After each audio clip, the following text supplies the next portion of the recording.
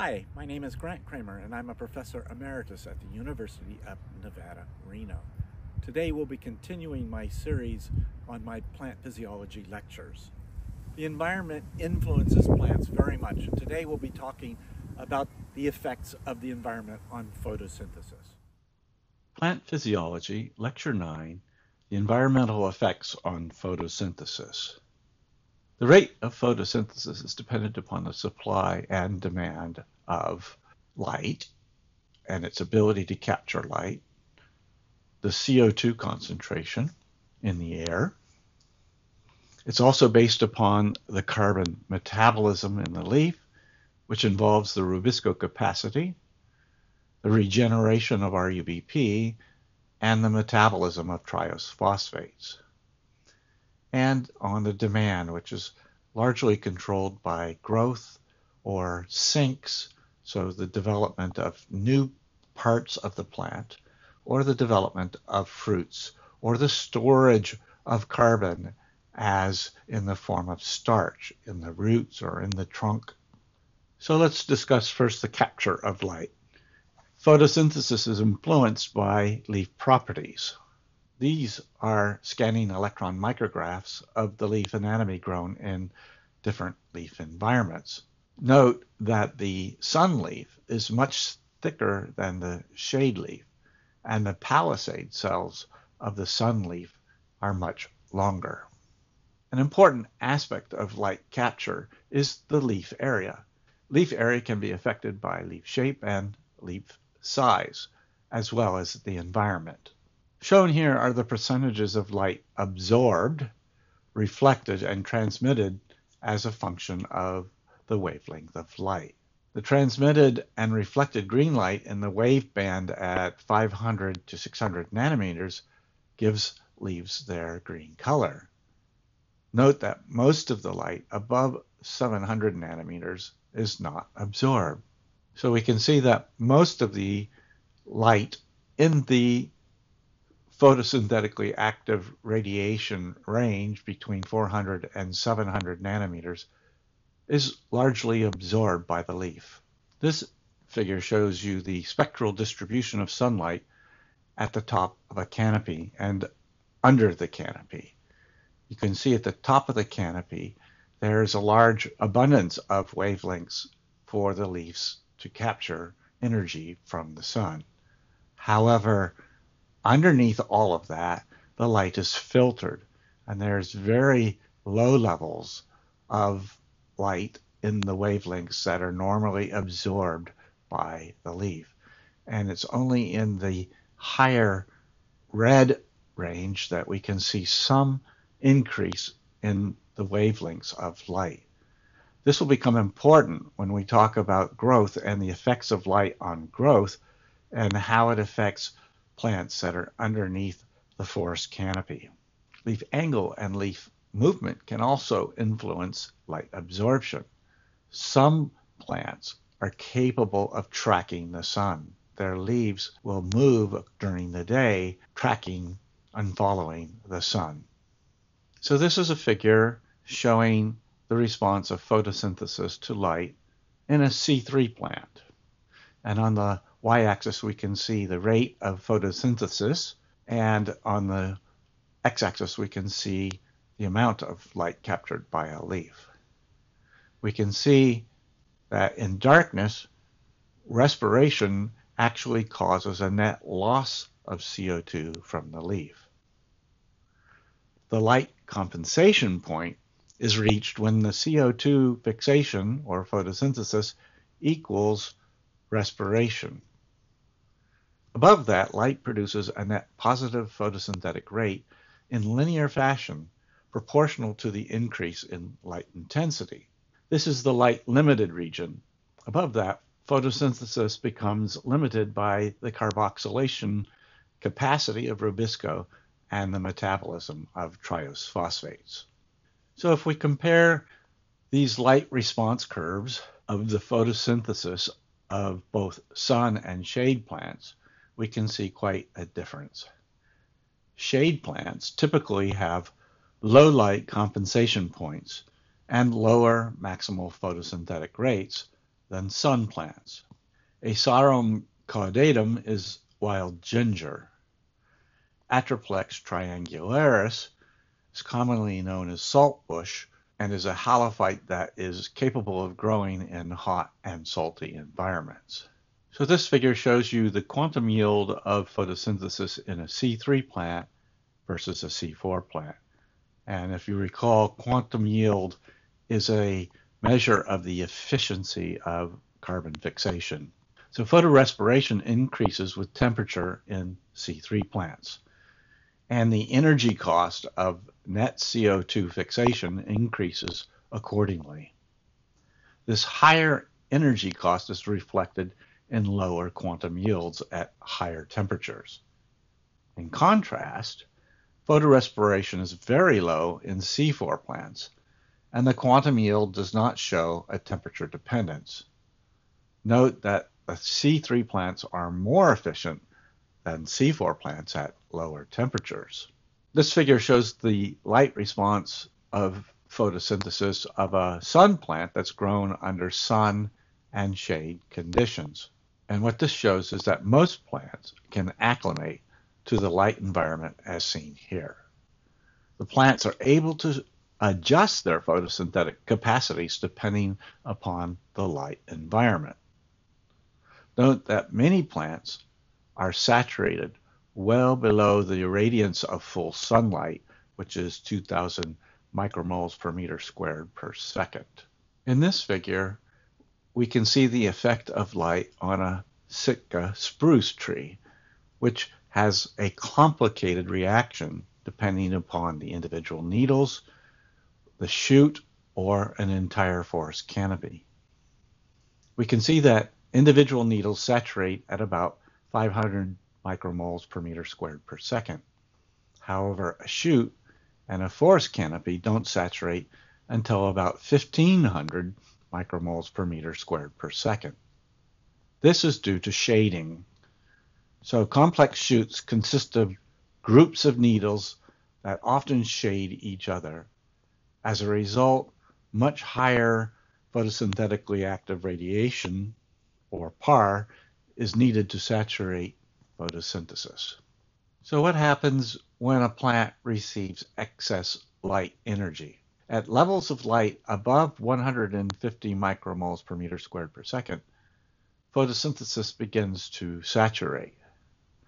The excess light cannot be utilized and must be dissipated. So let's look at one way that light is dissipated when excess light energy is received. In the leaf, this excess light is dissipated by the xanthophyll cycle. As the amount of light increases during the day, a greater proportion of the viola xanthan is converted to antheraxanthin and then to zeaxanthin. These are the carotenoids we discussed in the light reactions in Lecture 7. The light energy is released as heat during this process, dissipating the excess light energy and protecting the photosynthetic apparatus. Zeaxanthin is more effective at dissipating this light energy than the other two, and it therefore is very important in plants under high light stress. Leaves grown in the sun have substantially more of these xanthophylls than shade plants. High light stress can occur in desert climates, in drought-stressed plants, under high elevation, or in the winter when the photosynthetic rates are low due to cold temperatures. An alternative way of dissipating light energy is by moving the chloroplasts in the cell, as seen here in the duckweed plant lemna. Such movement of chloroplasts to the cell surfaces that are parallel to the light can reduce light absorption by as much as 15%. Blue light controls this movement through the molecule phytochrome, which is a light receptor that has a host of effects in plants. We will talk about the actions of phytochrome in a future lecture. If too much light is received for the plant, can cause photoinhibition. Photoinhibition is caused by damage to the D1 protein in the reaction center of photosystem II of the electron transport chain in the thylakoid membranes of the chloroplast. Here we can see the changes over the course of a day in the allocation of photons absorbed. So the blue lines represent absorbed photons. The red lines represent the photons that are dissipated. And in A at the top, we see favorable environmental conditions where that energy can be dissipated. But there can also be favorable absorption of light, and there's actual photons being involved in photochemistry. Under environmentally stressed conditions, we can see that almost all of the light that is absorbed by the leaf is also dissipated, and very little, if no, photons are involved in photochemistry. Other ways the light energy can be dissipated are shown here through long wavelength radiation, through cooling the leaf by air, and evaporative cooling by water loss or transpiration from the leaf. So now let's discuss the effects of temperature on photosynthesis. Here we can see that photosynthesis increases with temperature and reaches a maximum and then declines with further increases in temperature. Examples here show a cool climate C3 plant and a hot climate C4 plant.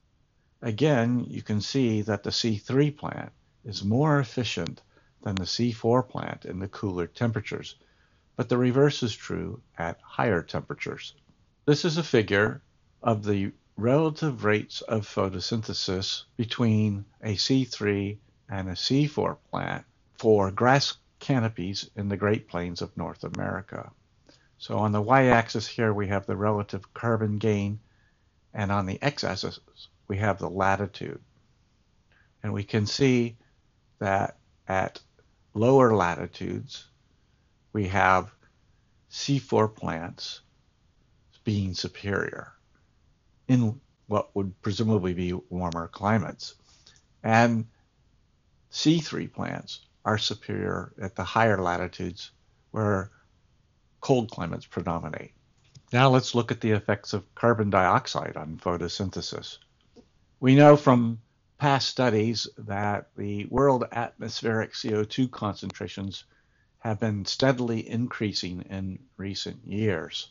Here is a diagram showing over the last 100 million years the carbon dioxide concentrations on the planet. And it's since about 1950 and the impact of the Industrial Revolution that we see that there are large increases.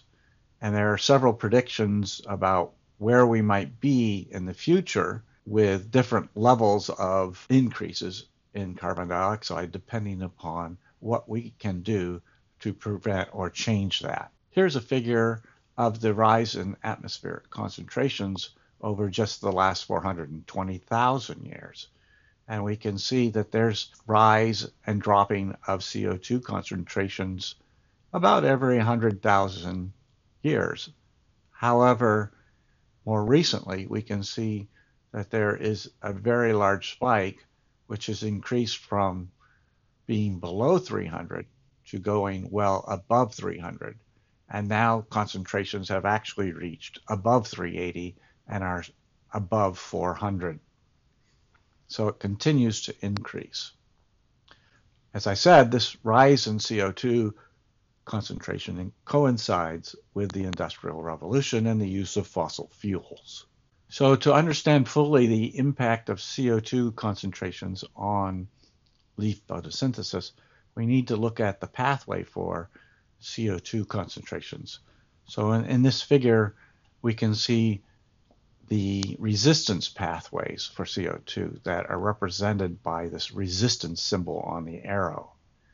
And we can see on the lower edge of this leaf that we have one stomate or stoma that is open, which is a pore, and that CO2 can then enter by diffusion across the air through the boundary layer and into the leaf.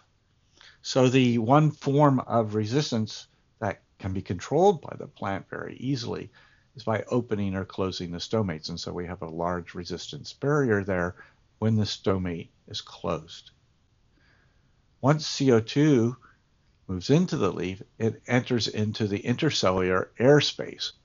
And there's a natural resistance of movement of CO2 in diffusion, which is much faster than in liquid because it's in a gaseous stage.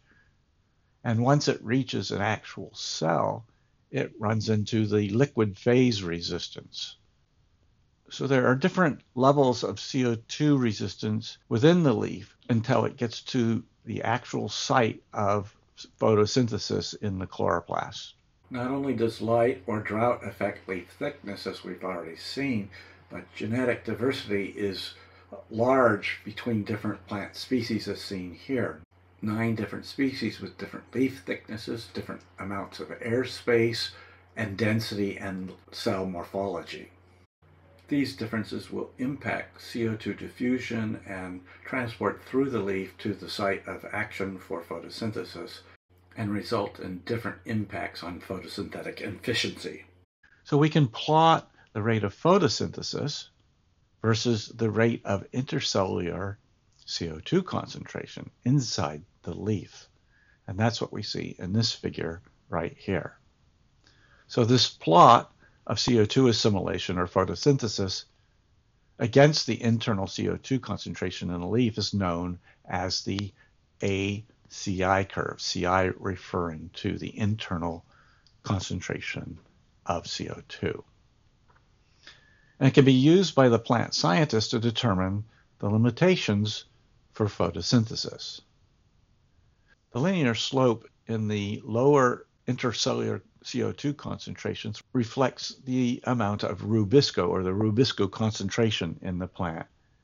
So a steeper slope represents a higher rubisco concentration in the leaf versus a lower slope.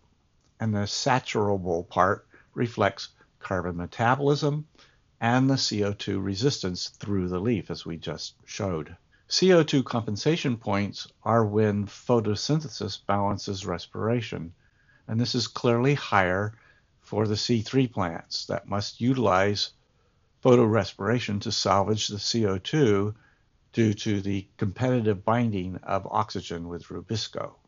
C4 plants have CO2 concentration mechanisms that we discussed in Lecture 8, which prevent this competitive binding of oxygen to rubisco. This plot further indicates that the photosynthesis of C4 plants saturates at a much lower internal concentration of CO2, and that C3 plants are most likely to benefit from the rising world atmospheric concentrations with increased photosynthetic rates. And C4 plants are likely not to respond very much at all. So in this figure, we can see the combination of both atmospheric CO2 concentrations and daytime temperatures on the distribution of C3 and C4 plants. We can see that C4 plants are favored in warmer growing seasons or habitats, and C3 plants are favored in cooler seasons or cooler habitats. So in this figure, we can see the photosynthesis, transpiration, and stomatal aperture of a cam plant over the course of a 24-hour day. The shaded areas represent the dark periods of the 24-hour day. You can see that the stomates are open during this dark period and are closing during the light period in the bottom figure. We can see that CO2 assimilation or photosynthesis occurs during the dark when the stomates are open, and water is lost at the same time in the dark because the stomates are open. And during the light period, the stomates are closed, but the plants are able to still assimilate or fix that carbon through the CAM pathway that we discussed earlier. If you're not familiar with that, then I suggest you go back to Lecture 8 and review that subject. CAM plants also have CO2 concentrating mechanisms, as we discussed in Lecture 8. Again, like C4 plants, rising CO2 CO2 concentrations are not expected to impact the photosynthesis of CAM plants. So today we've learned that there's strong environmental influences on photosynthesis. In particular, the amount of light, the amount of temperature, and the amount of CO2 in the air. Plants have adapted in different ways. Some plants are adapted to warmer climates, some plants adapted to colder climates. Well, that's it. I hope you enjoyed this video. If you like this video, then please like it on my YouTube channel, where you'll find other interesting videos on plant physiology, on grapes, on winemaking. Have a great day.